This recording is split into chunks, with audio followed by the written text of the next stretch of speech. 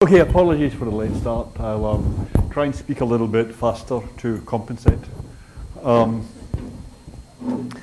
Okay, so today we're looking at Putnam on meaning and reference, and this general question Putnam has about whether your psychological states fix the references of your psychological terms. And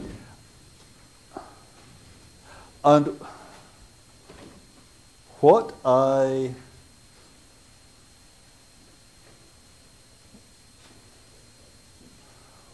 want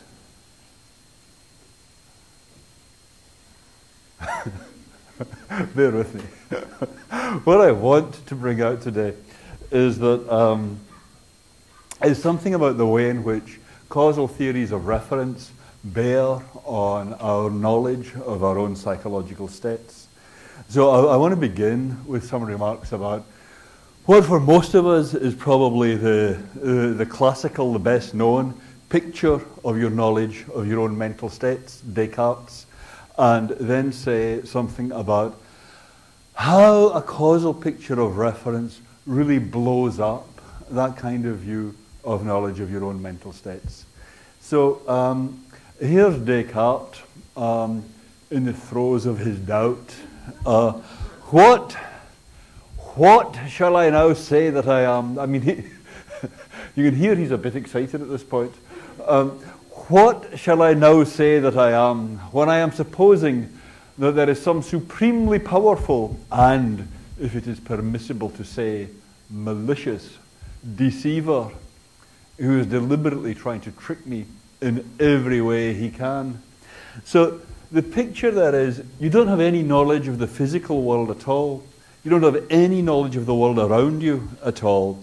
It might all be a dream, it might all be a hallucination, you might have gone mad, there might be this deceiver getting at you. So what can you say about yourself? What kind of knowledge do you have of yourself in that situation? Do you have any knowledge of yourself in that situation? Well, it says, can I now assert that I possess even the most insignificant of attributes, which I have just said belong to the nature of a body? So you don't, I mean, and obviously you can't, because if it's all a dream, if it's all a hallucination, then your body is just as much part of that hallucination as anything else. But still, he says, in such a situation, you still know that you exist. And you still know, therefore, of some of your own characteristics. So which of your own characteristics do you have knowledge of in that situation? And here in this famous passage, he says, at last I have discovered it. Thought alone is inseparable from me. It might all be a dream. I might not know anything about what's going on out there. But still, I know about my own thoughts. I have some kind of special authority in my knowledge of my own mind. So, if you think what's going on here, it's being supposed that if you consider someone plunged in thought, then they might not have certain knowledge of what is going on around them. But still, when you survey your own mind, you first of all know whether you're thinking, and secondly, you know what you're thinking. And that's a very intuitive, appealing idea. I might not know much about what's going on out there, but still, surely I can survey and know about what's going on in here. Now, knowing whether you're thinking and knowing what you're thinking, knowing whether you're thinking, well, if you don't know about what's going on out there, then you don't know whether your thoughts refer. Right? That's all right. If I don't know whether Sally exists, then I don't know whether my thoughts about Sally refer. So if I know whether I'm thinking in this situation, then meaning doesn't depend on reference. Because my thought has significance, whether or not there's any reference for it. Right? That's all right?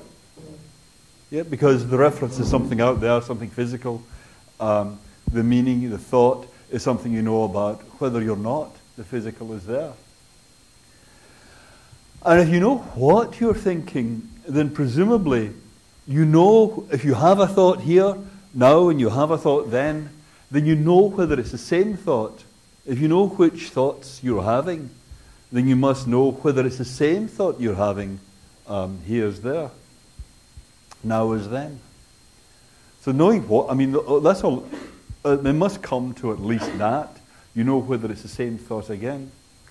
But if you have a causal theory of reference, if you have a causal theory as to what is giving content to the thoughts that you're having, then that challenges that picture. Because on a causal theory of reference, it's only the physical stuff out there that is giving significance to your thoughts. So if that stuff is not there, if you can't have meaning without reference, and the causal theory seems to suggest that you can't have meaning without reference. If there's no reference, then there's no causal chain and nothing to give meaning to your thoughts. Then you don't actually have authoritative knowledge of whether you're even thinking.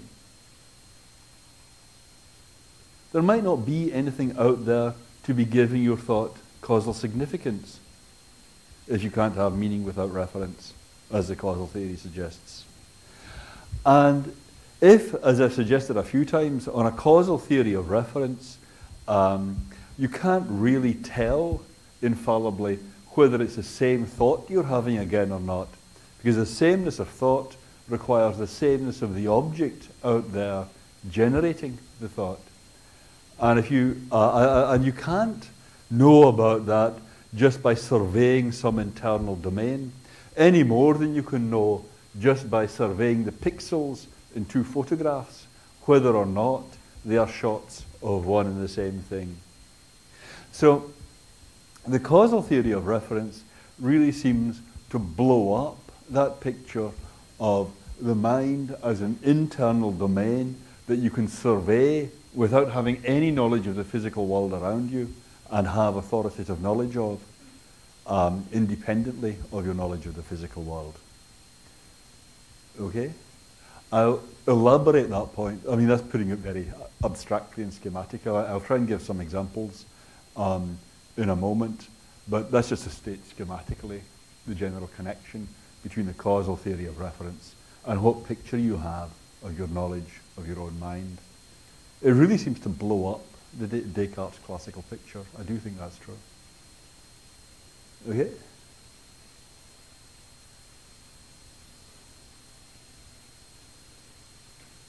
Straightforward enough? Yes?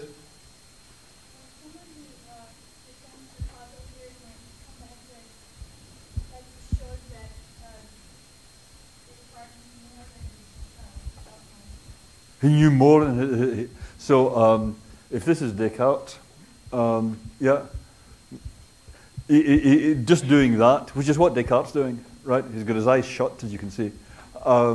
He's getting knowledge of more than his mind.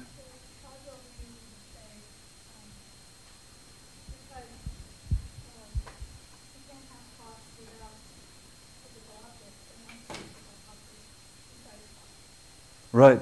I see you might say that, and in fact you'd have to say that if you're going to hold on to Descartes' line. You could say, well, you couldn't really hold on to Descartes' line exactly, because Descartes' line was, I give up my knowledge of the physical world, but I still have knowledge of what's going on in here. You're saying, I can get my knowledge of the physical world from my knowledge of what's going on in here. That seems a little bit weird, doesn't it? I mean, if you're just sitting by the fire, Descartes could have thought, I'm just sitting by the fire thinking about Sally. But I couldn't be thinking about Sally on the causal theory of reference unless Sally existed. So Sally must exist, right? You were wondering if Sally was merely imaginary, if she was just one of your constellation of imaginary friends. And then you thought, no, I couldn't even have this thought on the causal theory of reference unless Sally existed. So Sally must exist.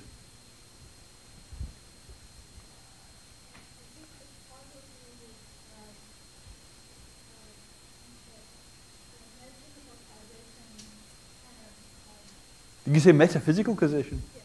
Uh-huh. Not so far as he knows. Right. Causation in itself, yes. Yeah.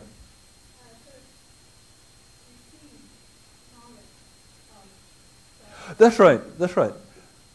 The causation itself is what's required for knowledge. But the causal theory of reference seems like a kind of a priori theory. Yeah, I mean, Descartes could just have read Kripke. You see what I mean? And said, boy, that's right, the causal theory.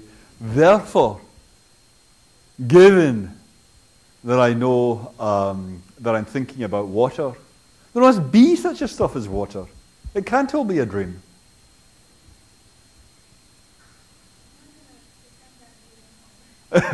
Okay, I'm just stating it. I actually think that's an important view, and I actually mean to discuss that line next time. Yeah.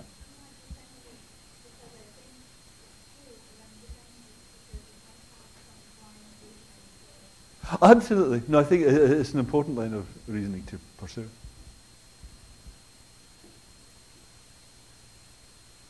Okay. Okay. So I want to cut to another part of the forest for a second and look at what Putnam says about natural kinds, and then look at how a Putnamian or Kripkean theory of names of natural kinds bears on these points about self-knowledge. I also want to, when I come to this section 3, I want to suggest a slightly different way of reading Putnam to the way I had last time. I think both these strands of thought are in Putnam's article. So I already set out one, but I'll set out the other now. Okay, what's a natural kind? The idea of a natural kind is the idea of a distinction that's out there in the world independently of what anyone thinks. So some classifications are projected onto the world by us. Out there in the real world, there's just a whole bunch of atoms buzzing around, and lots of the distinctions that we make between different kinds of collections of atoms are just projected by our own interests. I mean, the distinction between something that's interesting and something that's not interesting is presumably entirely relative to what your interests are.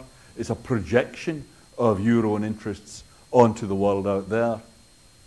Yes?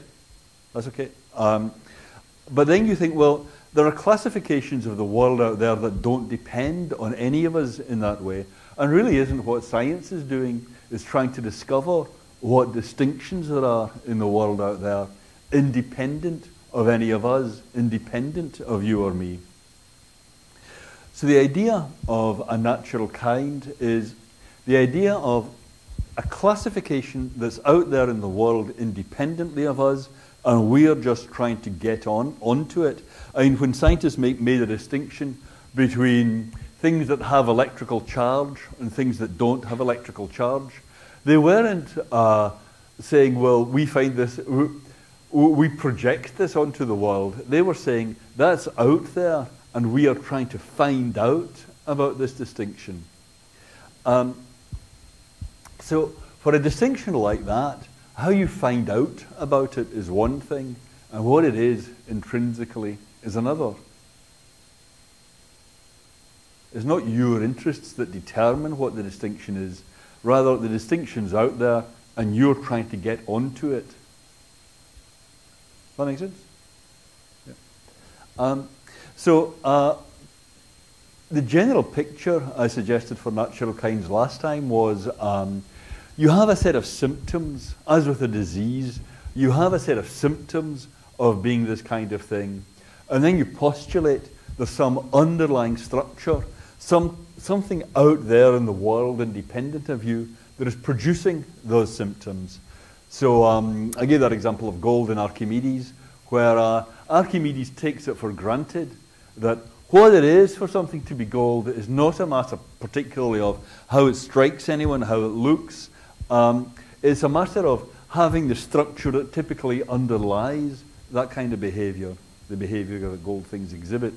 Solubility, ductility, solubility in aqua regia, ductility, malleability, and so on. All the stuff that gold does. There's something out there that explains that. We don't know what it is, but we assume that there's some structure out there in the world. And similarly for all the chemical substances, and presumably for lots of names of substances and lots of names of animals. So you usually think of the essence of a substance as a characteristic that explains the symptoms by which we usually detect the presence of the kind. So there's that rough, common sense folk notion of gold or of what it is to be a tiger. But we don't take that as definitive. We assume that something could have all those characteristics, but not really be gold or not really be a tiger.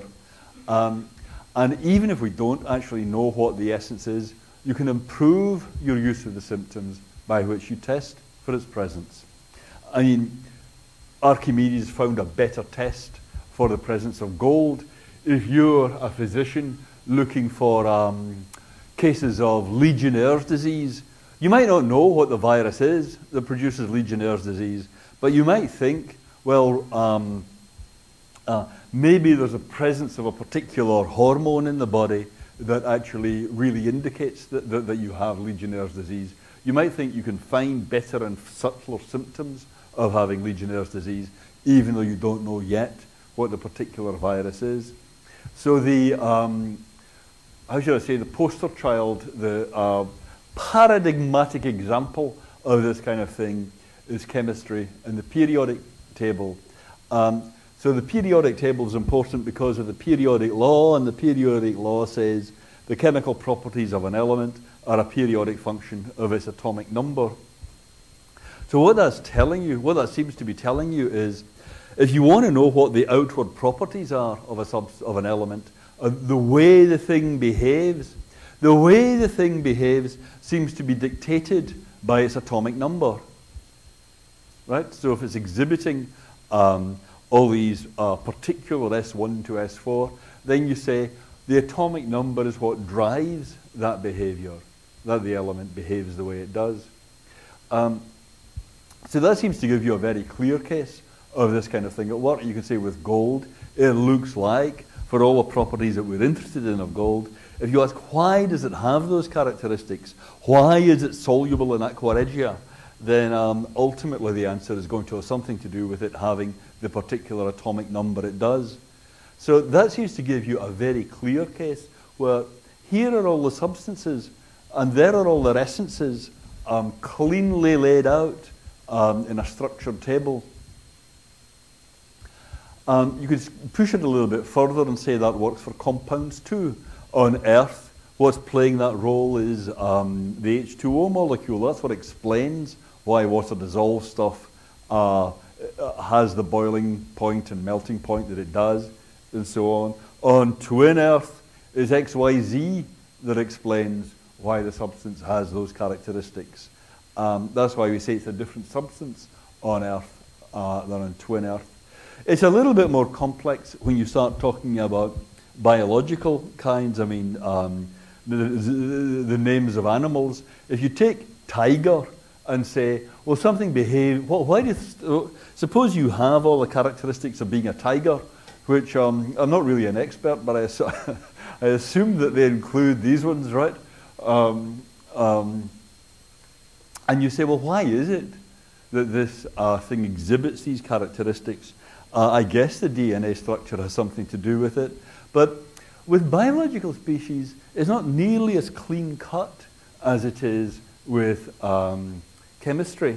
There's no biological analog of the periodic table. You don't get all the species nicely laid out in some great hierarchy like that. And in fact, DNA structure alone can't possibly be what does it, because the notion of a species has a, how should I say, a kind of historical component to it, so that it has to do with members of the species all being sprung from the same stock, all having the same kind of history, having been generated. I mean, tigers on Mars that exhibited this kind of structure had that very DNA. They still wouldn't be tigers. At the best, they'd be Martian tigers. They're not real tigers. They're a different species than Earth tigers. They have nothing to do with them evolutionarily. So even in biology, the case is a little bit more complex than it is in chemistry. It's harder to know just how you'd pin down and say what the essence of a biological kind is. It's not good enough just to, I mean, DNA structure might vary between members of the same species. And after all, a species can split into two. So a straightforward historical picture of what's going on with biological species doesn't sound very plausible either. But on the other hand, when you talk about a species like tiger or elephant or whatever, then you're not just talking about whatever has these outward characteristics. You're not just saying if it's stripy, got claw, if it looks like a duck and quacks like a duck and all that, then it is a duck. That's really not true. I mean, that's the point about that remark. It's just false. You could have something that looked for all the world like a duck, but was just not a duck.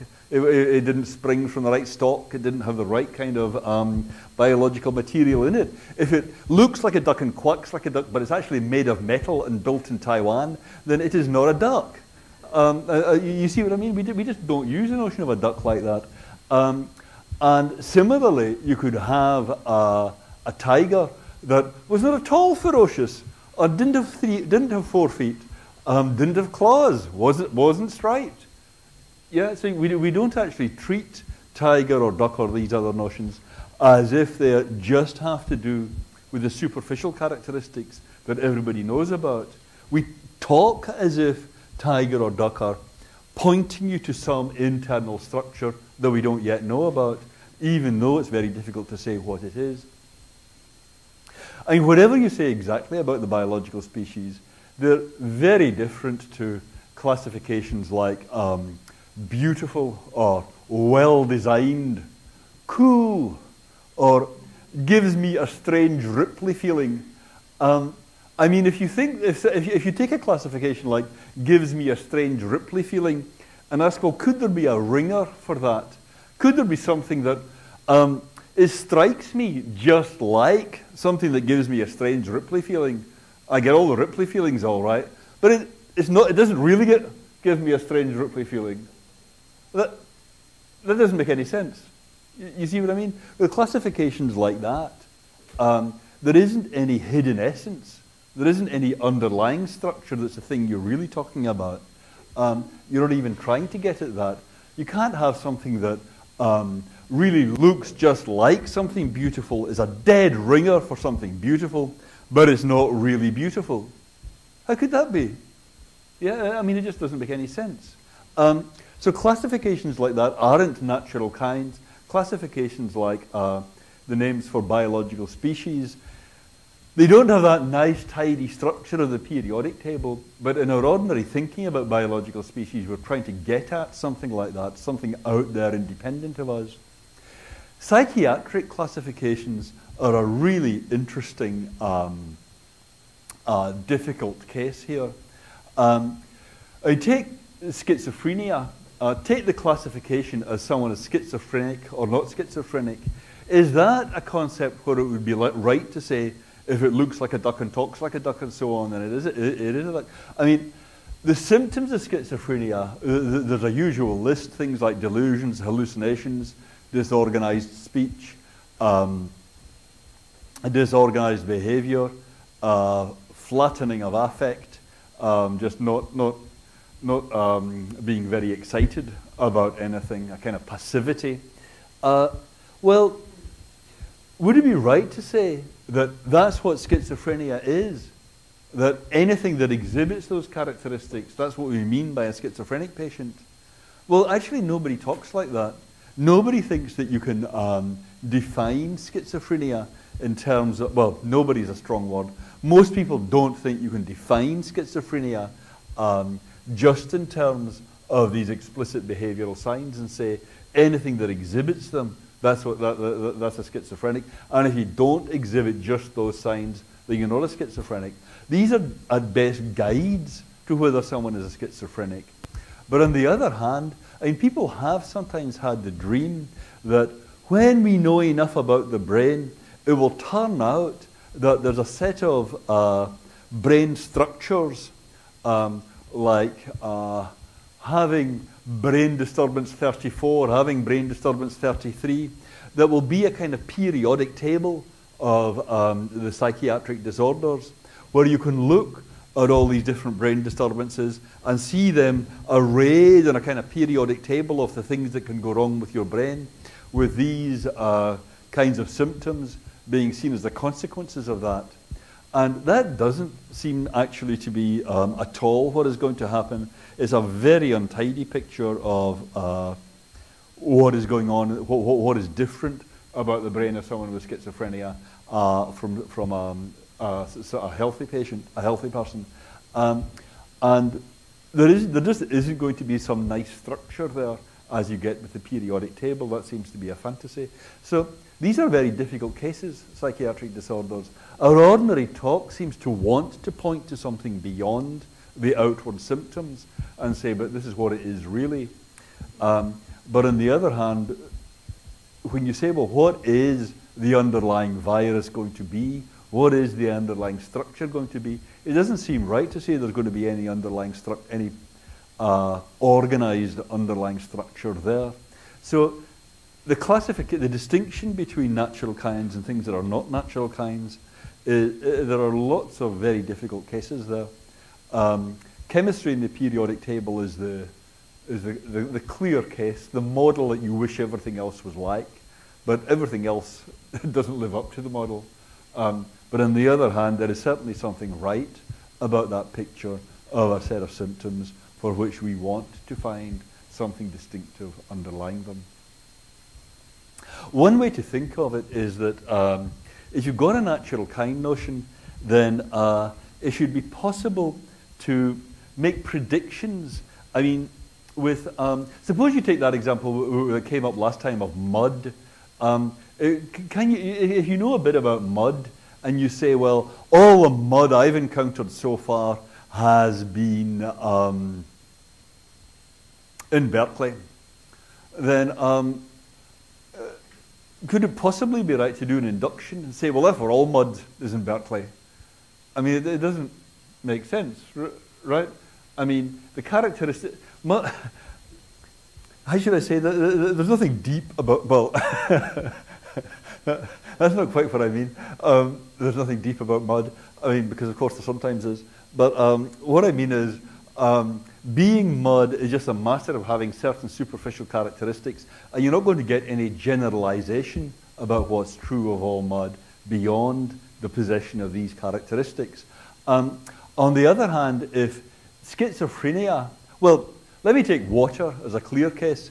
If you get a generalization about water, like all the samples of water you've encountered boil at whatever it is, 212 degrees Fahrenheit. If all the samples you've encountered so far boil at that temperature, then you can generalize and say all water will boil at that temperature. You can't do that with mud. If all the mud you've encountered so far did happen to boil at a particular temperature, that might just be an accident. Mud is really a kind of heterogeneous classification for all different kinds of stuff that behave in the same kind of way. Part of the point of trying to classify psychiatric disorders is that if you can get them organized as natural kinds, which is what people are trying to do basically, if you're trying to get them organized, not just so that they're classifications, not just of the way things strike us, but of the distinctions between patients that are out there in the world, then you should be able to do inductions and say, this treatment worked on this patient, this treatment worked on this collection of patients, therefore very likely this treatment will work on them all. You want to be able to generalize from what goes on with a small sample to what's going to go on with all, or at any rate the good majority of patients. And if you know something about how the disorder came about in a particular bunch of patients, you should be able to generalize and say, well, very likely this is how it comes about for all or most patients. So one way to think of the importance of the classification is in terms of whether induction is possible, whether you can generalize from a small sample to the behavior of the whole. Okay. So this is an important distinction, it seems to me, but there's a lot of unclarity in how you apply it in particular cases. That's kind of my picture of what is going on when we talk about a natural kind. When Putnam was writing, of course, the subject was relatively new in recent philosophy, and I think it's fair to say, he takes it that chemistry is actually the general case, that you get nice, tidy essences for everything. Okay. Comfortable with that? You don't have to agree, but you see what the idea is. Okay. So I just want finally to say something about another way of reading Putnam than the way of reading I gave last time. I mean, the way of reading I gave last time is there in the text. I mean, it was quotes from the text. But there is another way of reading him that is also in the text, I think. So we've got these natural kinds. There are classifications out there in the world independently of us. The substances, the species, all those things are out there, whatever we think of them. So you could think on this way, on the way of reading Putnam that I'm going to suggest now, which is much more like Kripke's view.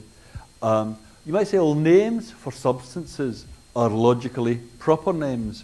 A logically proper name was a name that didn't have any bits and pieces in it.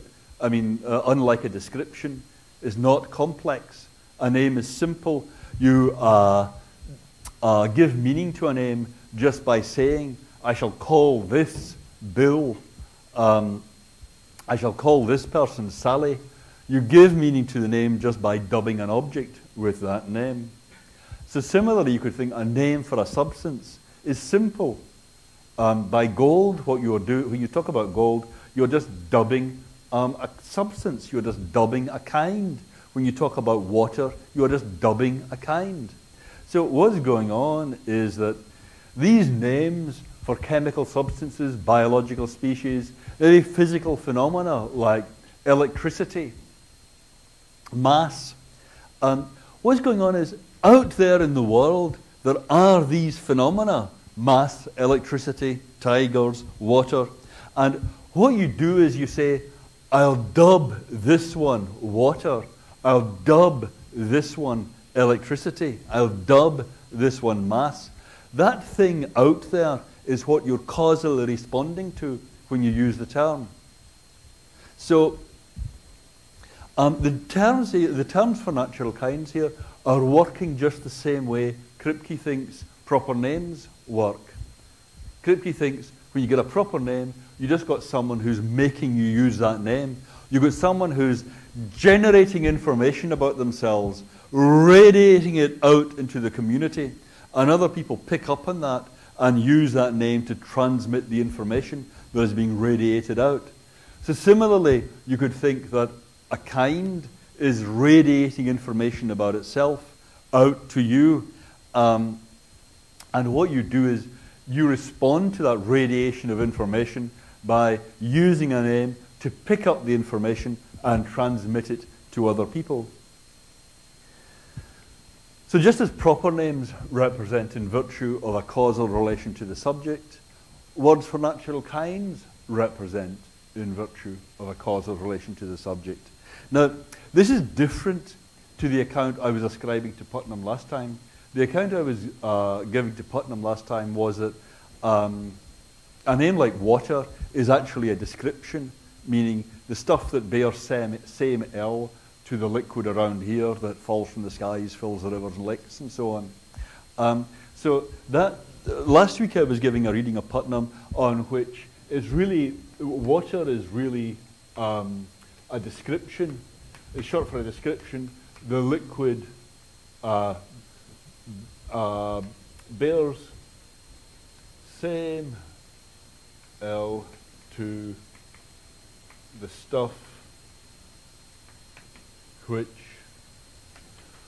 falls from the rivers and lakes and so on. So that's a descriptive way of specifying the reference. This is much simpler. This is just saying you encounter the stuff, you get into some rain, you say, I'll call that water. And it's a much, there isn't that explicit breakdown of it into anything complex.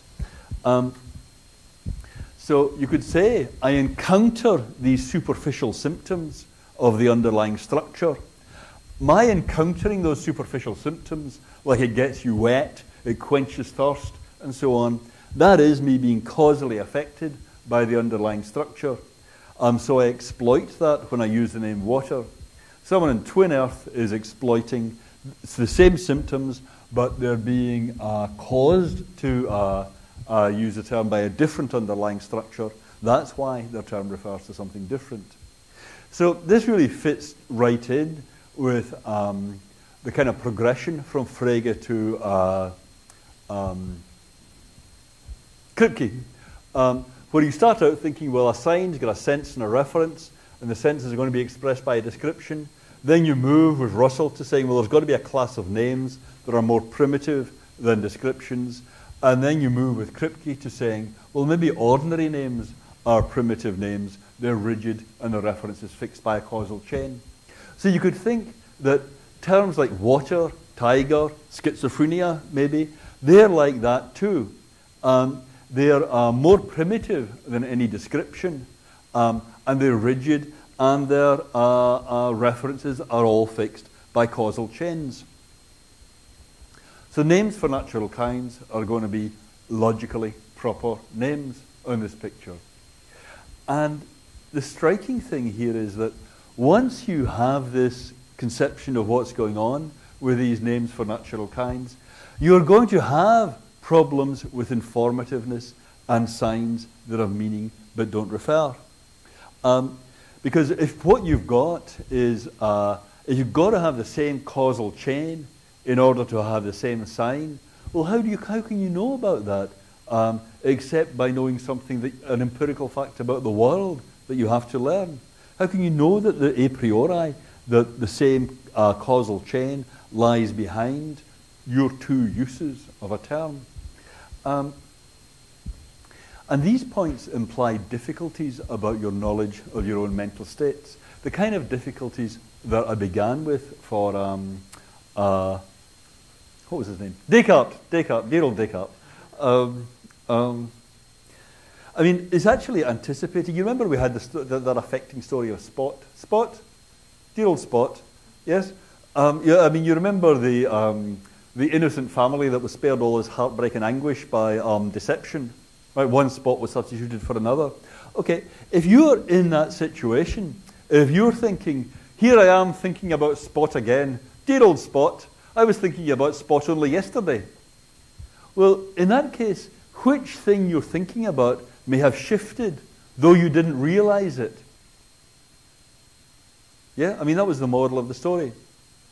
Now, which thing you're thinking about when you're thinking about Spot has shifted, though you didn't realize it, then you can't know whether you're having the same thought again just by doing the Rodin thing, just by thinking, but just by reflection, surveying what's going on in your own mind. Because whether you're having the same thought again is not completely a matter of what's going on in your own mind. It depends on what's out there in the physical world.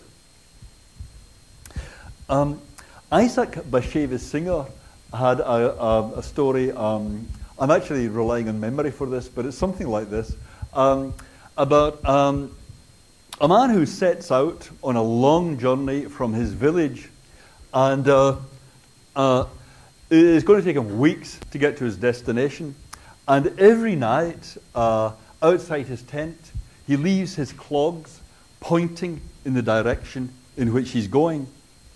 And after he's been on the road for some considerable time, one night someone turns his clogs around.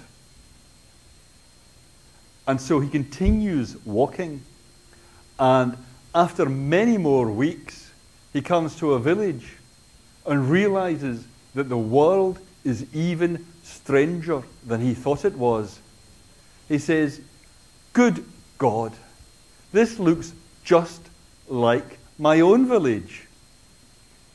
These horses look just like the horses from my own village. This woman looks just like my wife." It's unbelievable. So now, suppose you ask him, are these really horses? He's perfectly within his rights to say, well, they might be, and they might not be. He's thinking about the very same things in the very same way. But he doesn't realize that he is. For all he knows, they might be different. He can't tell just by reflecting on the contents of his own mind that he is thinking about the very same objects in the very same way. When he's asked, is that woman the same woman that you have thought about so often? He thinks no. And he can't tell that it is just by reflecting on the contents of his own mind. In his context, he's actually perfectly reasonable for him to raise the question. Isn't that a different person? Aren't I thinking about someone different here? So he's being presented with the very same people and things and substances in the very same ways. He's thinking the very same thoughts, but he doesn't realize that he is.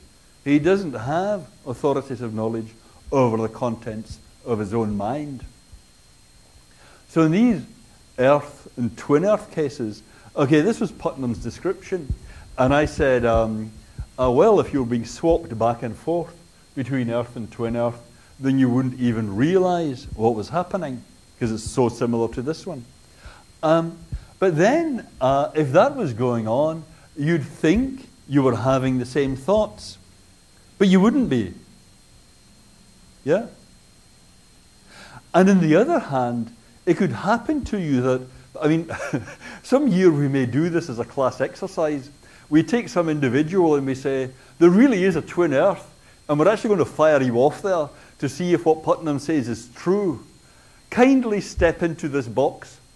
And if you do this carefully enough, with enough stage setting, yeah, we might put you into the box, and then 3 minutes later, out you come into the same old classroom and say, by God, it's true. It's just exactly like the classroom I just left. Everything looks just the same. But of course you say they're not the same people. It's not the same substance water here. So I'm not thinking the same thoughts. But you are thinking the same thoughts. Yeah? So you might look out at this scene and that scene. You look out at this scene before you step into the box. You look out at the very same scene after you step out of the box. And you say, God, they look almost exactly identical. But I'm not having the same thoughts, because this, after all, is H2O and this is XYZ. Z. You are wrong about that. Yeah, because they're both H2O. But it's not a priori that you're wrong. You can't tell that you're wrong just by doing the Rodin thing, just by doing the Descartes thing. So if you fall asleep by the fire and then you think, well, maybe it's all a dream, but I can still know which thoughts I'm having, it's not true. And if there's no water out there for you to be causing you to think those thoughts, then you're not actually having any thoughts at all. Okay, more of this on Wednesday. Thank you. See you then.